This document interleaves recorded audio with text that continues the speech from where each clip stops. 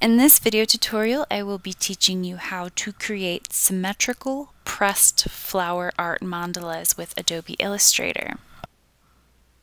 So here's an example of a mandala that I created with some pressed flower PNGs.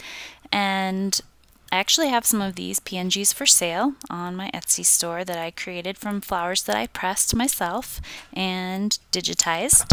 And they're very high quality. I'll show you the link to that later. But to get on with the video tutorial, the first thing you're going to do to create a mandala similar to this is go to your file menu, and we're going to create a new document. So go to New, and I'm going to make it 5,000 by 5,000 pixels just to make it really big so I have enough room to work. Now we're going to import the flower graphics, and you can do that by going to File, Place, or you can hit Shift Command P. And I have it open already, so I'm just going to select all of the flowers that are within this fresh flower PNG pack. And I'm going to hit Place. I'm just going to click to drop each flower in. This cursor is loaded with 9 different flowers.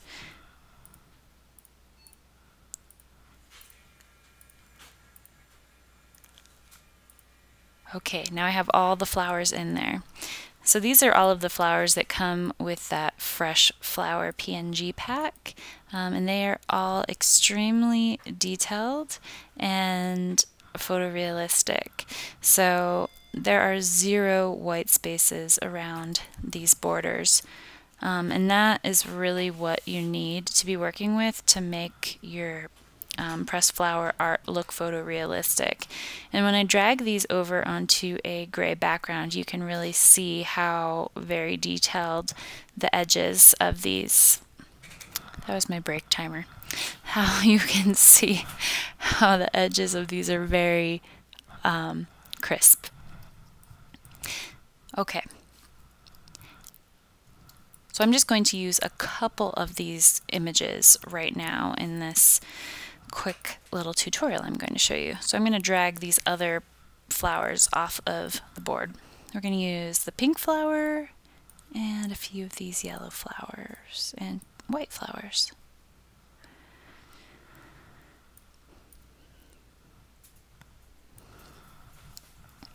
Okay, so you have your flowers together.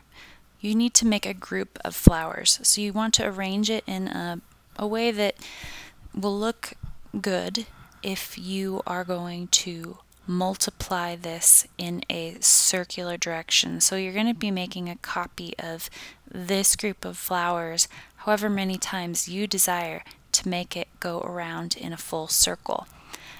So to group the objects, hit Command G, or you can go to Object and hit Group, which is right here. Now your next step is to go to the pen tool, click the pen tool.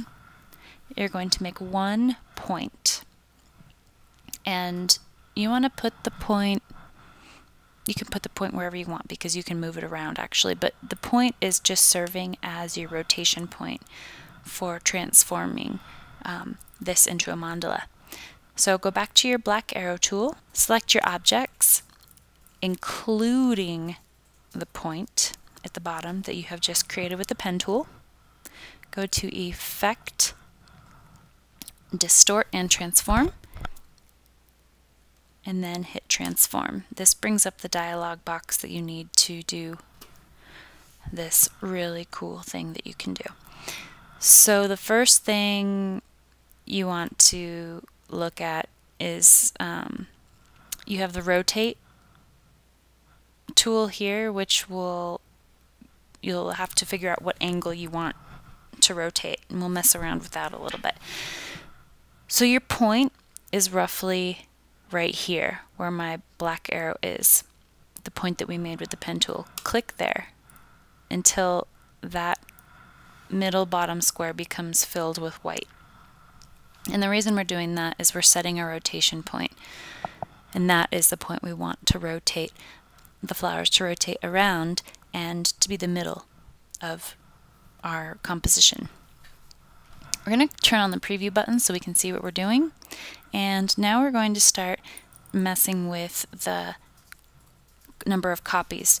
So I'm going to make about 8 copies because 8 copies will probably go all the way around without leaving too much space in between. So 1, 2, 3, 4, 5, 6, 7, 8. That's roughly, let's see what 8 looks like. Put 8 into that box. Okay, it doesn't look like anything's happening. I wonder why that is. Oh, it's because the angle is set to 0.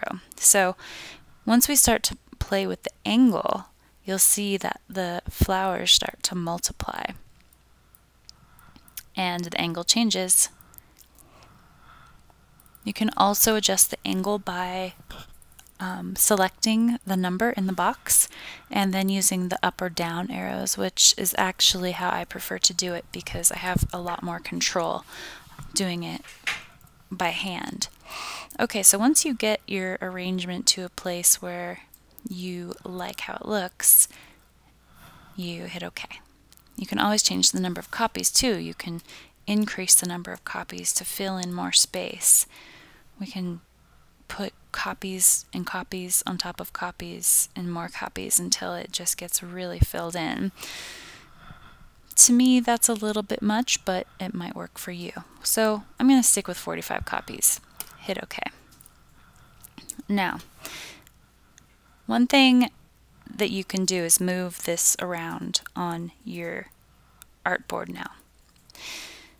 Because everything is grouped together, if you move any of the flowers or try to move them, it'll move the whole composition. If you want to make adjustments now, you can still make adjustments, and this is actually really a very cool feature with the transform tool.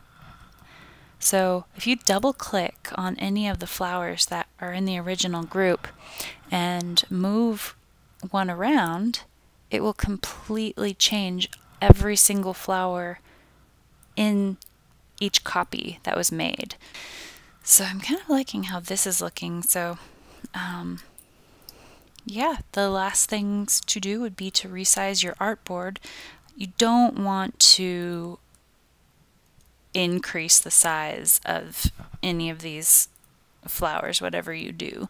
You don't want to do this and stretch them out, because while you might not be able to tell here, it'll pixelate the images, but these are such high quality that you cannot even tell that I just stretched it out. So yeah, I hope that this video tutorial was informative for you and maybe taught you a few things about how to create flower mandalas with Adobe Illustrator. And if you have any questions, please feel free to comment or contact me. Thanks a lot. Bye.